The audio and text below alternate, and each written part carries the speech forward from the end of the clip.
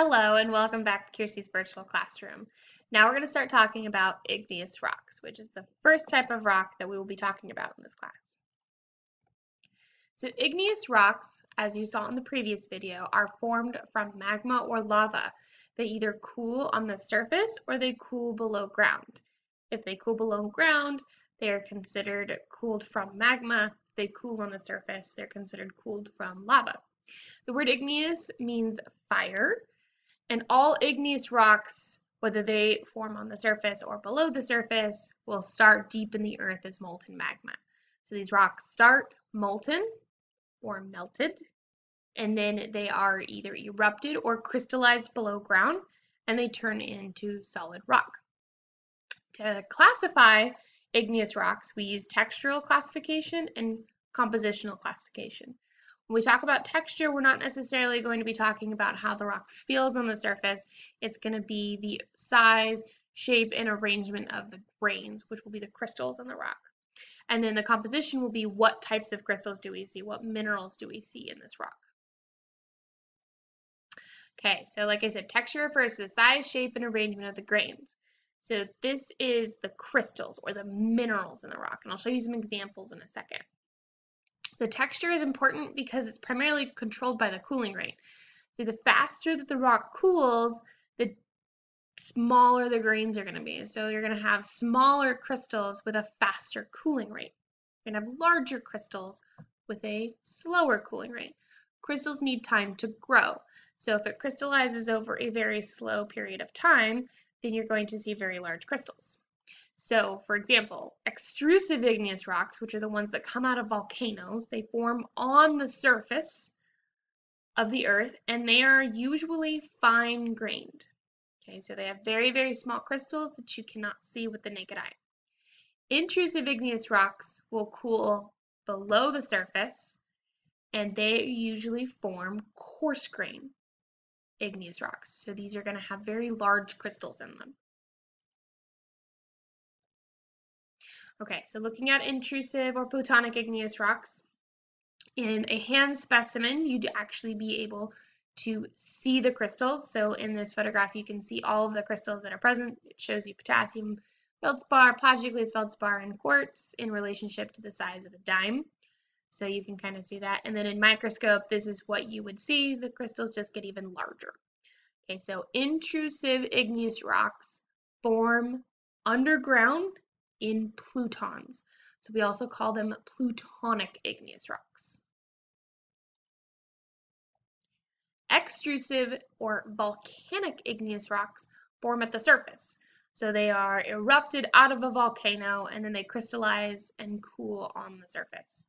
So you see very small crystals. You don't see them with the naked eye, but with a microscope you can see them. So this is something like basalt. In a hand specimen, you wouldn't be able to see the crystals, but under a microscope, you can see the crystals.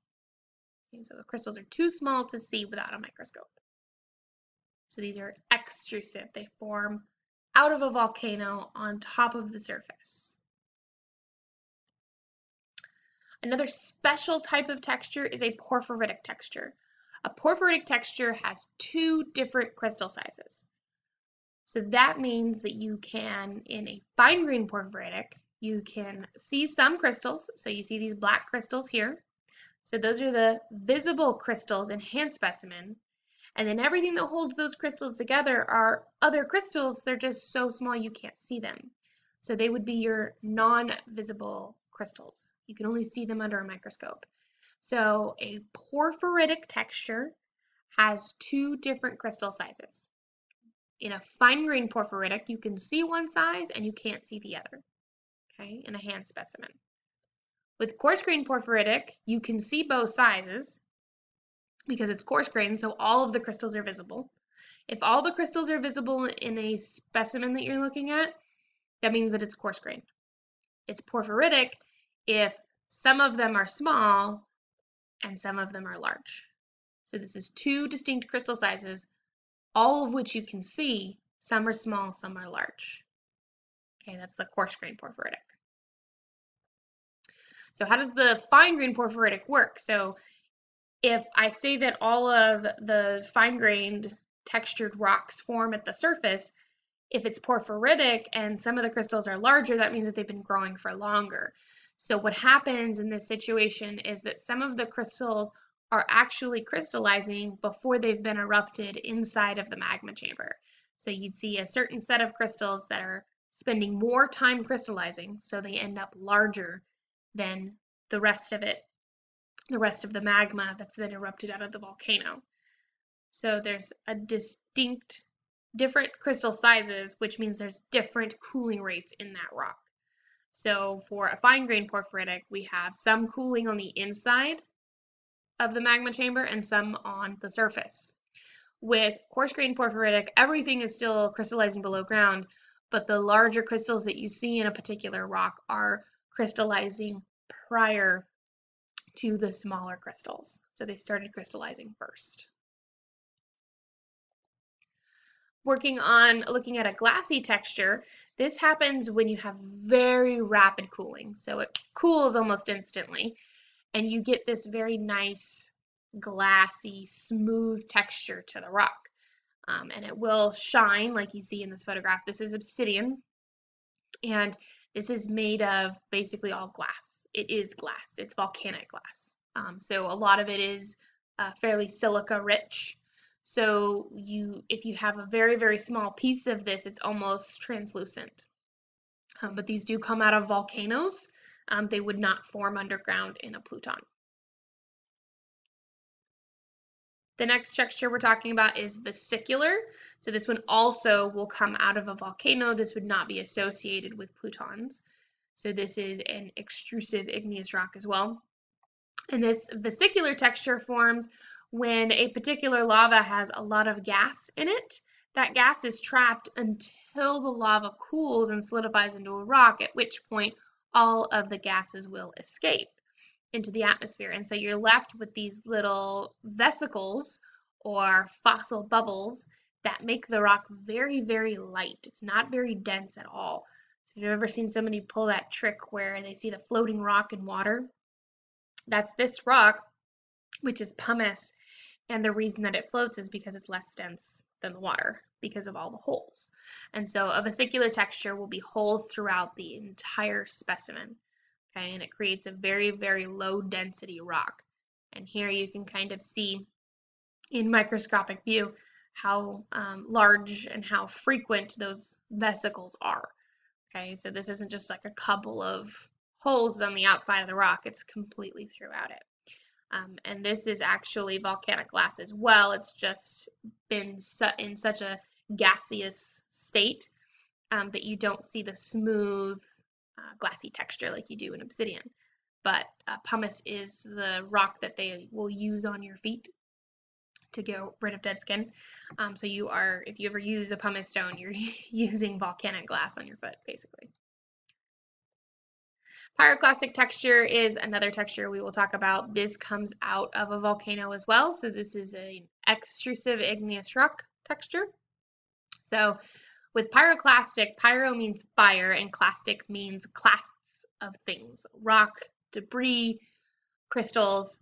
So pyroclastic texture is rocks that are mostly ash and some rock fragments or small crystals.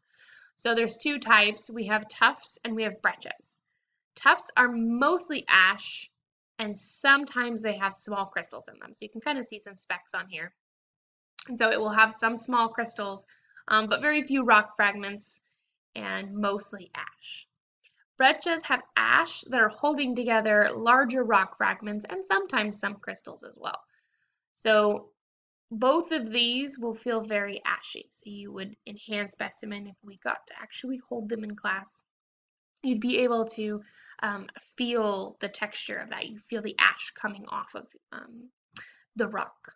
Okay, so pyroclastic texture is mostly formed from volcanic ash, and then depending on what it consists of inside of it, in addition to the ash, that will distinguish whether it's a breccia or a tuff.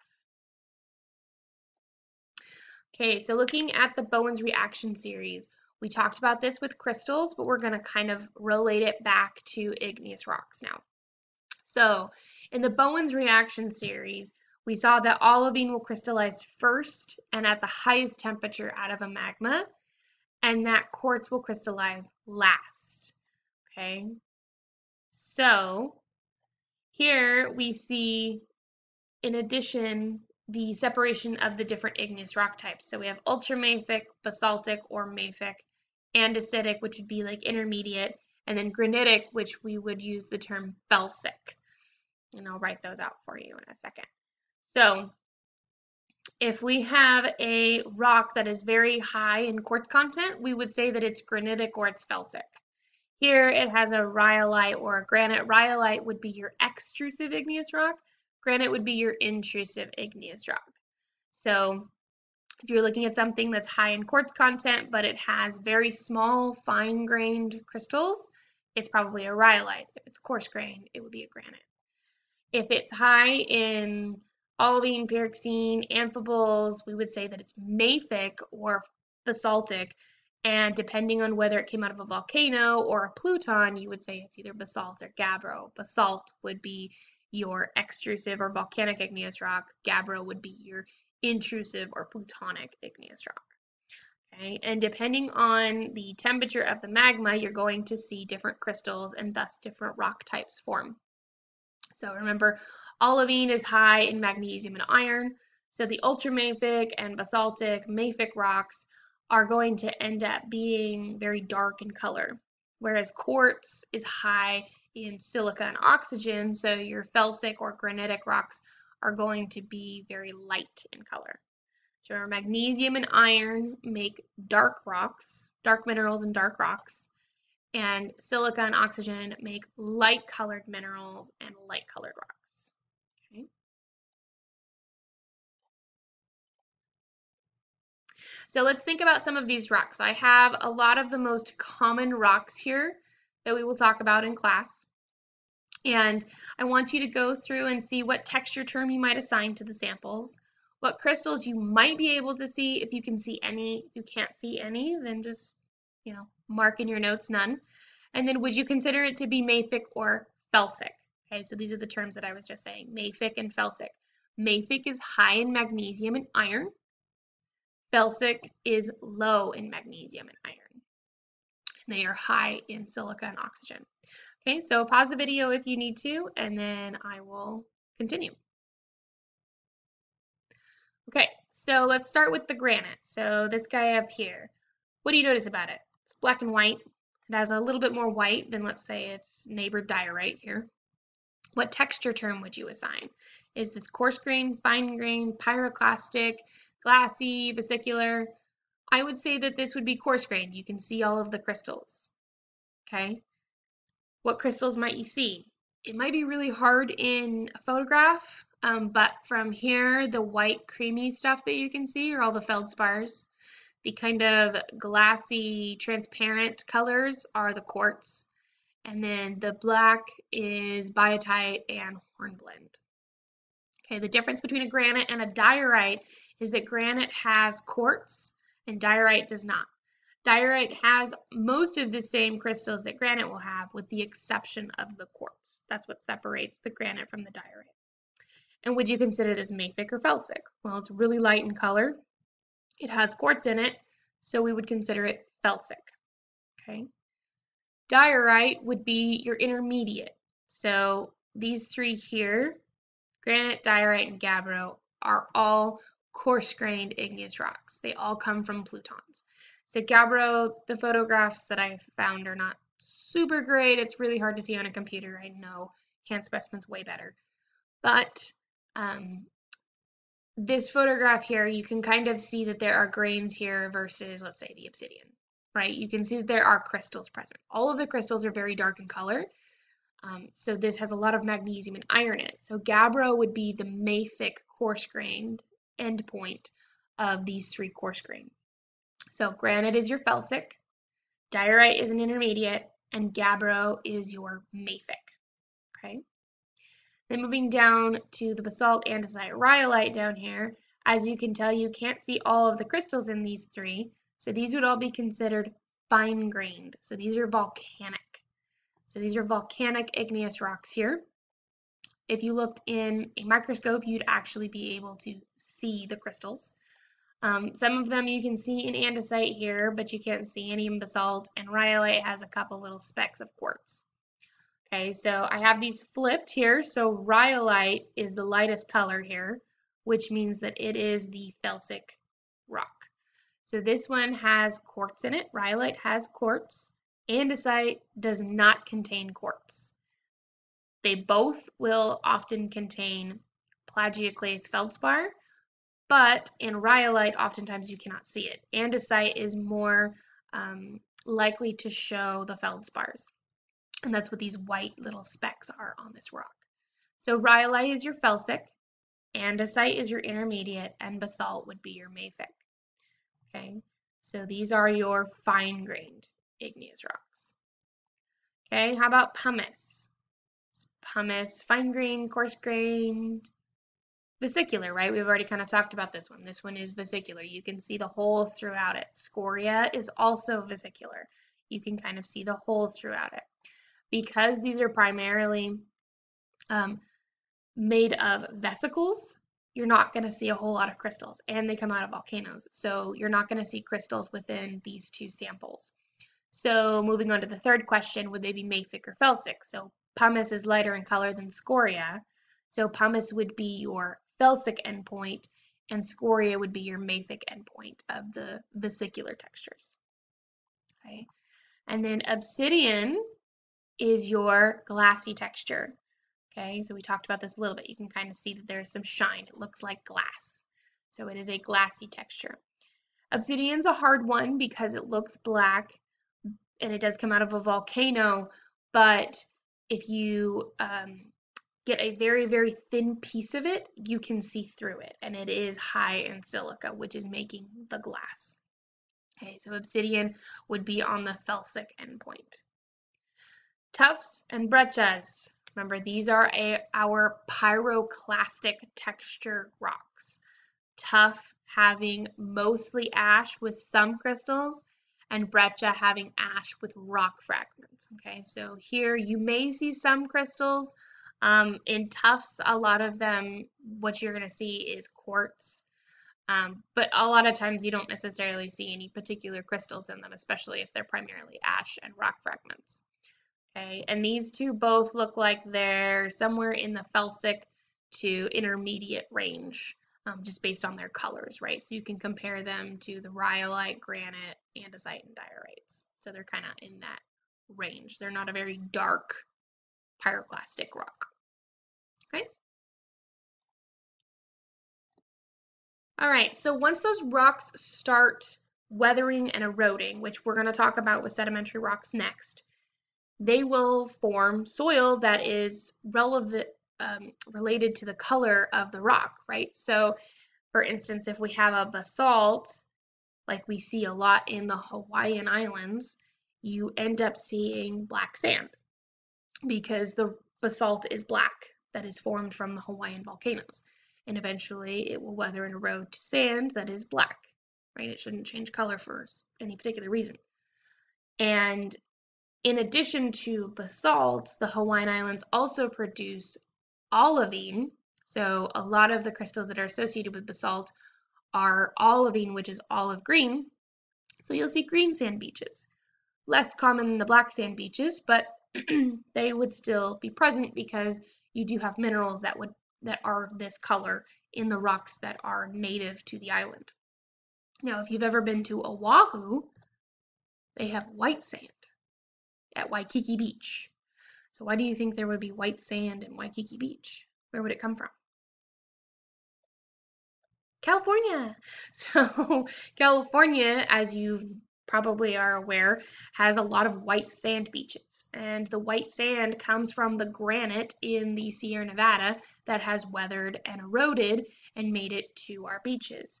So our sand is going to be primarily a white quartz sand. Now, in Hawaii, they have all basalt, so it should be green and black only. But in the 20s and 30s, it was assumed that tourists would not be interested in black or green sand beaches because they weren't as appealing as the California white sand beaches. So before the EPA was developed, Waikiki Beach was importing sand from Manhattan Beach in California. And then in the 1970s, when the Environmental Protection Agency was founded, they put a stop to that because the beach was starving. So Manhattan Beach was completely built on sand, and the ecosystem there was very reliant on a particular amount of sand. And they took so much sand in the 20s and 30s that it started to starve the beach, and they saw the ecosystem completely shift. And so the EPA stepped in and changed all of that and made it so that you could not import from Manhattan Beach anymore, which was a really, really good thing. So just keep in mind when we start talking about weathering and erosion, rocks should exhibit, or the sand that comes from the rocks exhibits the same color as the rocks they came from. Okay, so that's the end of Igneous Rocks, and I will see you guys in the next video.